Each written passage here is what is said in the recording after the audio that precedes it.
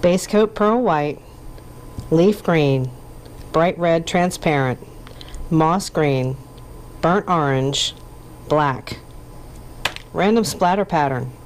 Those are the only colors we're going to need today to make the Potomac punch.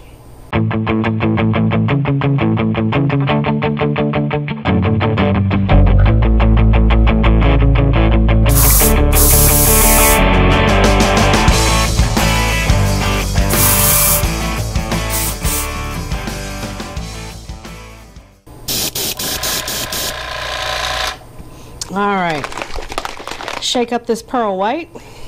We're doing a 3 run on this one, and this is a subscriber requested pattern. This goes out to Curt. He's asked several times for this pattern. I am a native Potomac fisherman, grew up on the Potomac and the Susquehanna, so very familiar with the Maryland waters. They're stained, they're muddy, they're dirty. They got some big bass in there, especially when you can get them off of the grass post-spawn. So we're going to start out today not doing a traditional full white. We're going to start out with the pearl white because we really don't need a whole lot. We want to keep this bait as transparent as possible. I'll just add a little bit more to this chamber here. You see I've got a flat side on here. I haven't figured out what to do with you yet. This is a reclaimed. It is tank tested and ready to go, and I have already scraped it down and taped it up, so that's going to be the bonus bait for the spray session. That's going to be 2 parts. The first part is this Potomac punch. Goes out to Curt Butts. Thanks for requesting it. It is, what is today? I think it's December 22nd. It's a Saturday, and pretty excited to be here in the shop. I've got several orders to finish up this weekend and get them out. Obviously not Christmas presents. Those have already, actually those ships have sailed. So we got all of our please make this for Christmas requests out. But these little bad boys are cool. I would say that they're 3-season baits. They are gonna mimic some of the minnows that are in there, but they're going to give a dark enough of a profile to where you can use them over top of grass if you can find some clear water, or muddy, shallow, when the waters come up in the springtime. So that's when I like to use the bait. Hopefully that's when you guys are going to want to use it too. But it's a cool pattern. Just real simple to do. We just want to get the colors on right. We're going to have some reds on the bottom. We've already started with this pearl white. I'm going to heat set this off camera, and then let's get started. I have got, actually let me take this out for now because we don't want to get any overspray on something that's not supposed to get the green on it, because I still haven't figured out what I'm going to do with this one. But the first color, I always work light to dark, but green, this transparent leaf green, is a little bit lighter than the red. Red is, once the red's on there, that's probably the last thing that we're going to put on this bait. But I'm going to cover this just real light in this leaf green. And I'm going to do that to all 3. I'm going to leave a little bit out, so it doesn't have to be a full cover, just a general cover, and it can be a little random.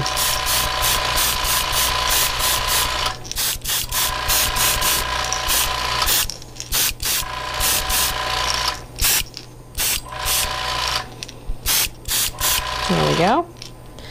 And maybe just a little bit more in that back corner. Just run it out of the chamber. That's all you're pretty much going to need to do. I'm drinking out of this beautiful American Expeditions largemouth bass. Thanks, CJ. What a great Christmas present.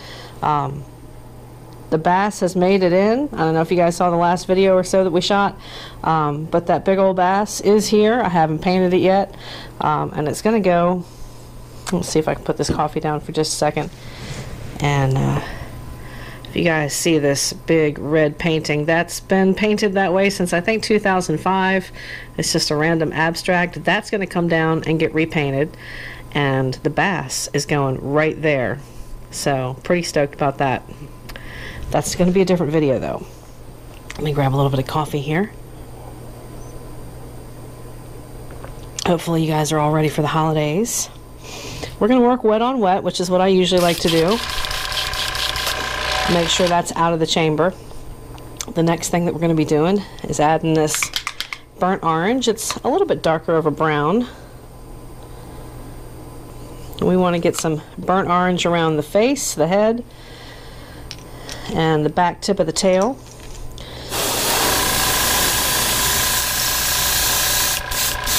You see, it looks darker in the bottle.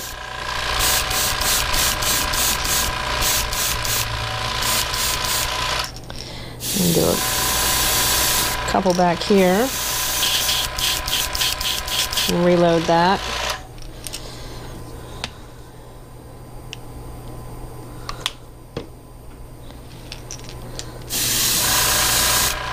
So basically what we're doing here, so we're doing the face and the head, and then both of the back sections of the tail here.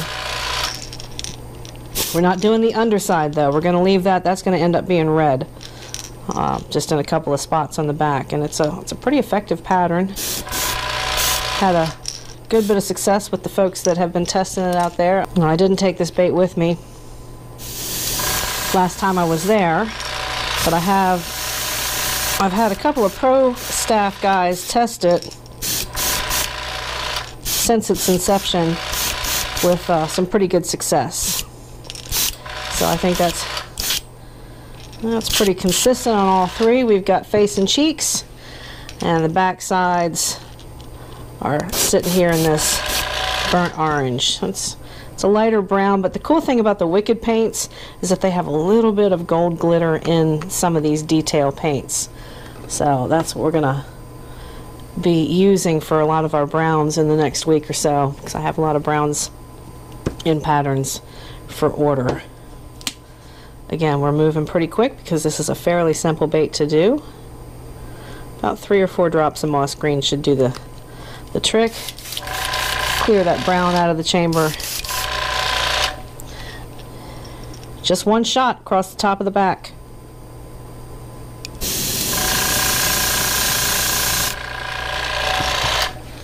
And one shot across the top of the back. Repeat and repeat. And one shot across the top of the back.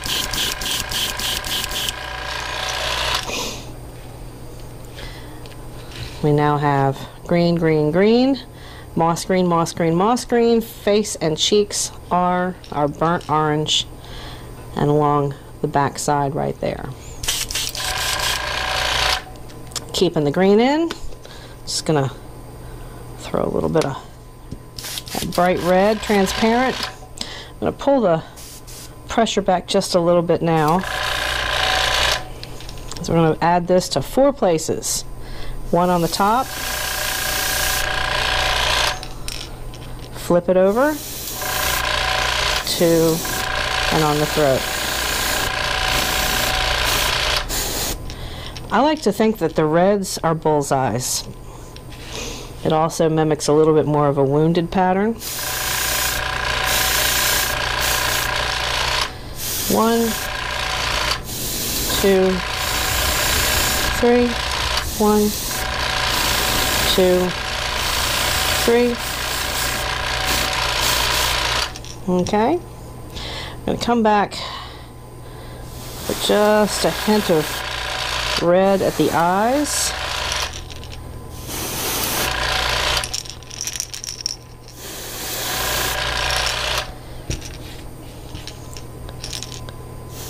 Hint of red there.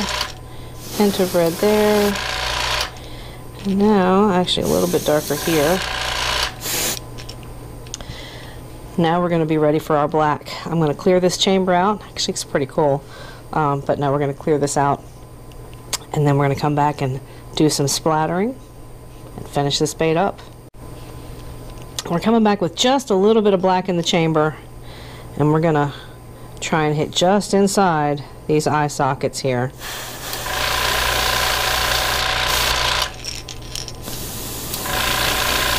Very low pressure. Just want to accent those eyes a little bit.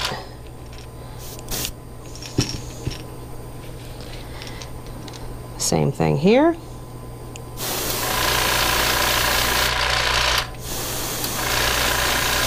We're running light to dark, so black is going to be the last thing in this chamber.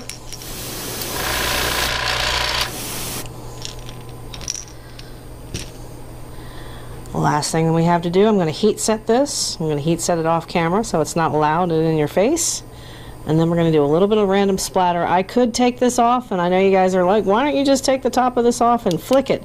I just don't like the mess. And I'm a painter, so I prefer to use the good old flat brush, stiff bristle, and just flick the paint at it. So that's what we're going to do.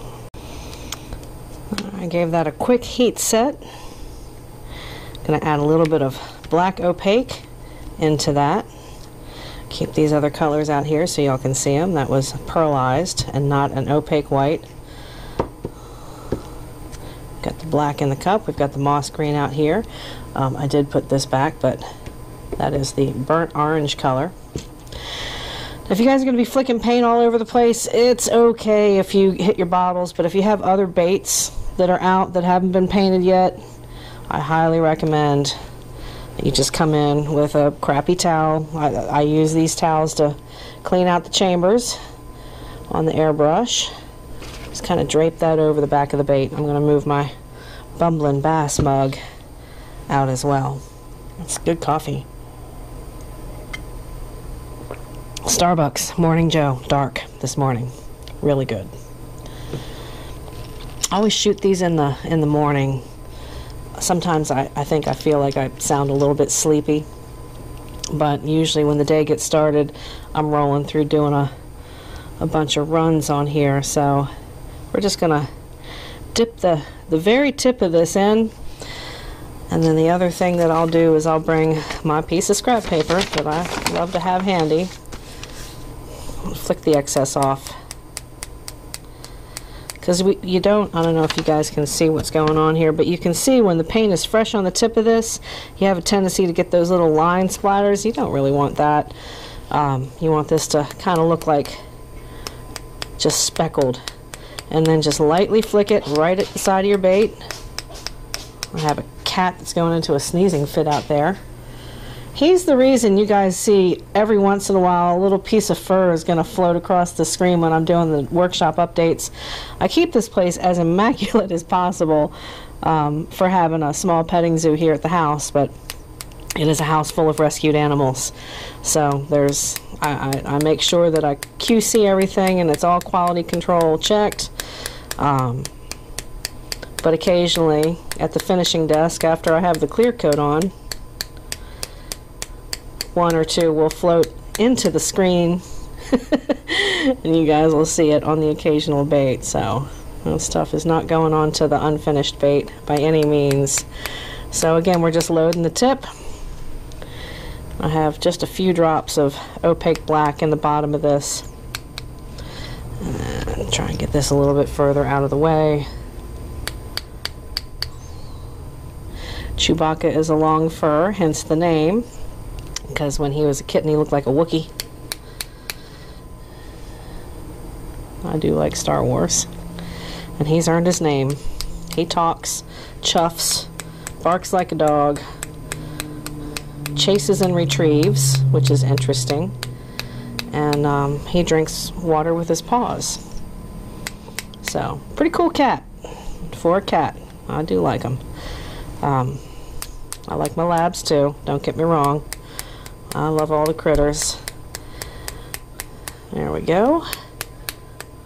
A little bit more. We've got that random flick. Now there's a couple of ways that you guys can go with this. If you want, you can add shad dots to these and that's going to look killer as well.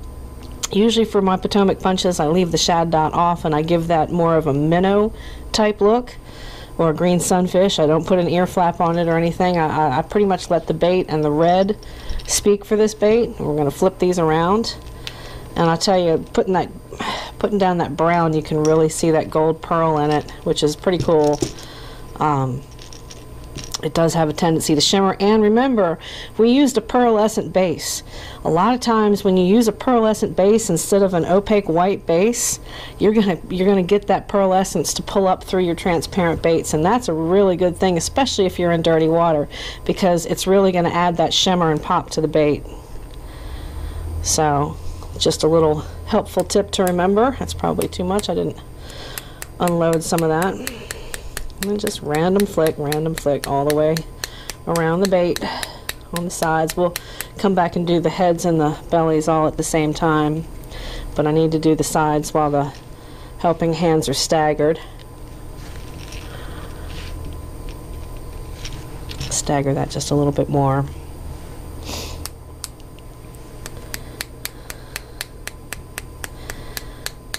There we go. Now the other request that I got from similar region, somebody was asking to paint some colors that would be really good for stripers and largemouth and smallmouth. So I've been thinking about something that would be one bait that would be multi-species in a pattern. And I probably am going to go with match the hatch there, or maybe do a juvenile striper pattern, simply because you want something that every fish in the upper Susquehanna, or lower Susquehanna rather, can key in on. So there's a lot of upper bay fish, is I think the phrase I was looking for, and patterns that a lot of the species will eat. Actually, I like these bigger splatter patterns. I might come back around on this side real quick and get a couple of more larger splatters in while I've got a little bit more paint loaded on here, because that does look pretty cool. We don't want to overdo it, because you don't want to lose the integrity of the colors on your bait. But hey, just want one big one. Well, it's not going to happen for me, is it? Okay, just add in. Straighten these out so that we can run these in a line and finish the backs and the bellies.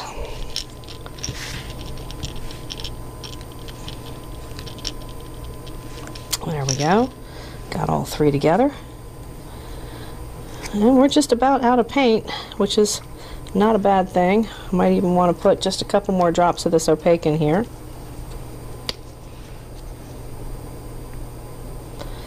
Don't want too much. There we go, get some of that off. And then just continue that splatter pattern on their back. And again, there's a couple of different ways you guys could trick this out. You could make it a bloody bait and flick red paint at it. Since this is an order for a customer, I'm not going to do that because they did not request it. But that would be that would probably enhance the wounded look on the bottom of this bait. But I do love, and I don't want to overdo, I want to make sure the red stays pretty prominent on the belly, because that's the whole point of it being there. Probably get some snakehead off of this pattern as well, if that's what you guys are targeting. Just a little bit on the belly, and then we're going to add silver eyes to this. I want to try and keep it as normal as possible, since this is more a minnow-like pattern. Get that excess out, and then we'll put this under some cold water. That's the beauty of water-based paints. I don't like to reduce with water ever, because there's too many chemicals in the paints for it to work well. It kind of it'll get cottage cheesy on you if you use water. Use the stuff that's intended for it.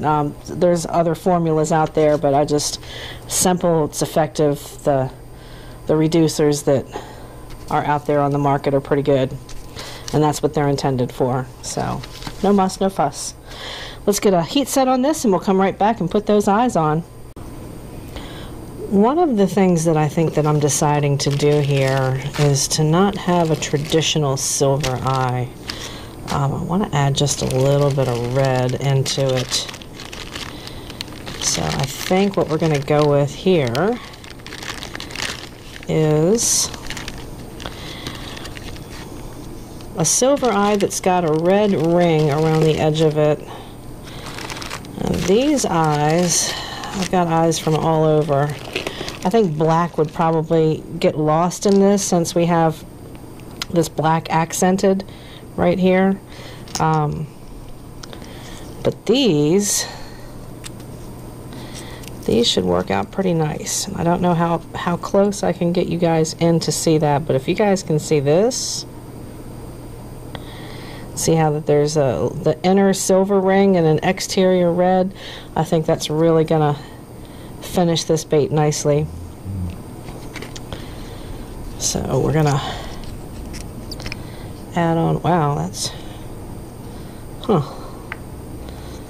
okay. I hope this doesn't come flying out of here. With any luck, it will not.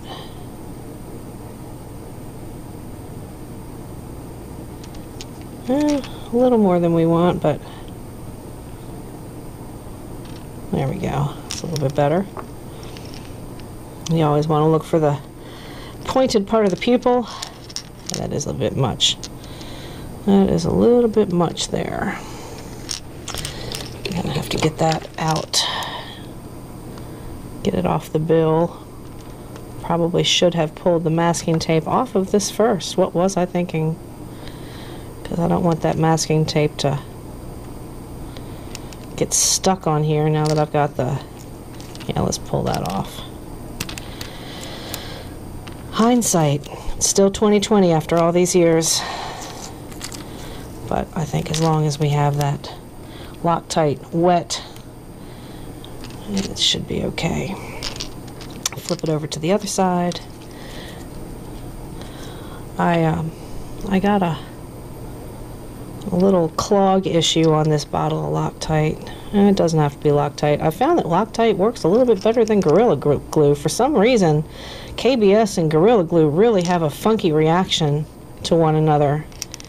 But the Loctite seems to be pretty good. So that's just my observation, and perhaps there were other factors in there that I didn't really understand. But yeah, I really like that. I think that's gonna be our finisher. See if I can get some smaller dabs of the super glue on. Oh, it's still, yeah. So anyways, I had some clog issues and I had to cut the tip off of the bottle, which I hate to do, because you get the problem that I'm having now, where it just rushes out like Niagara Falls. And the glue ends up all over me. Yeah, that looks sharp. That's going to do well. And how about if I just follow my own advice and maybe on the third one I can remember to take the tape off. You know, it's Christmas. I got a lot on my mind. There's a lot of stuff going on here in the shop and a lot of stuff with family, so please forgive my scatterbrained thought process here this morning with you guys. I'm sure you've had similar situations, and if you haven't, good on ya. But let's get this off before we try and put some super glue on that. There you go, Jen. Much better. And this stuff, it dries pretty quick, so usually within 30 seconds I can touch it and not have any issues with it transferring or sticking or pulling whatever it is that I just glued on back off the bait.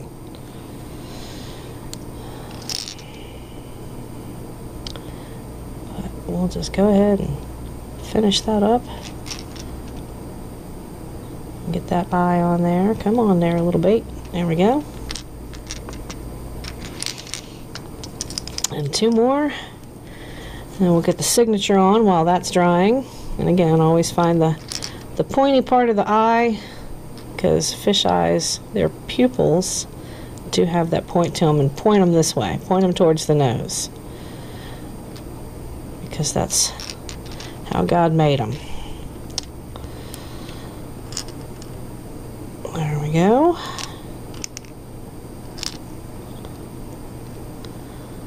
That's it.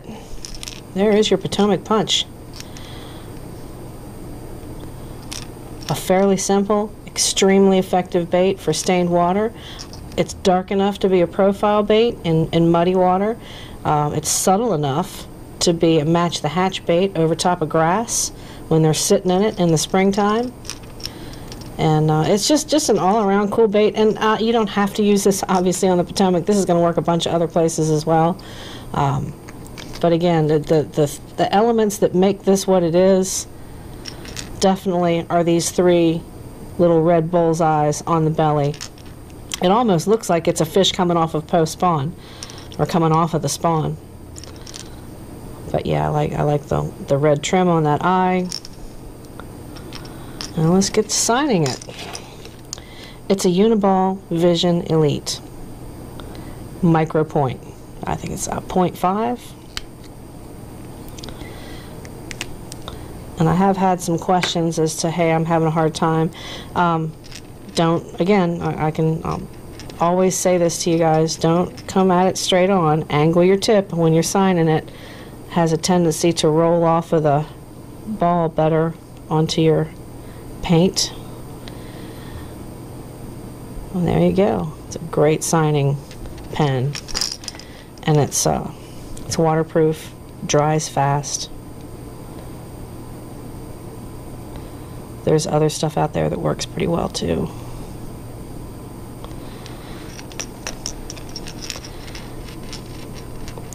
And there, ladies and gentlemen, is your Potomac Punch. We're gonna throw it in some KBS and let it dry. I'm gonna show you this at the end of the bait. Probably gonna have a couple more videos out before Christmas. It is Saturday. Christmas is on Tuesday, y'all. In the meantime, thank you guys for watching. Thanks for supporting the channel. I always appreciate you guys. It's great company. If you have any questions or comments, please leave them below underneath the description. And if you don't catch any more of my videos between now and then, please have a blessed and Merry Christmas. A Happy Hanukkah, Happy Kwanzaa. Actually, I think Hanukkah's ended. But anyways, 'tis the spirit, and the spirit of the holidays and the seasons. May they be with you all, keep you safe, and God bless our troops. Y'all take care.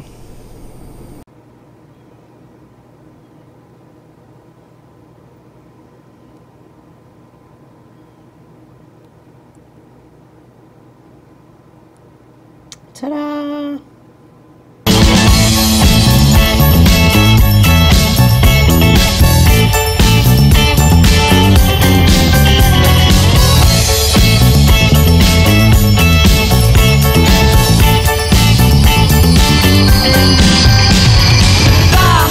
But that's too strong, 'cause it is my favorite holiday. But all this year's been a busy blur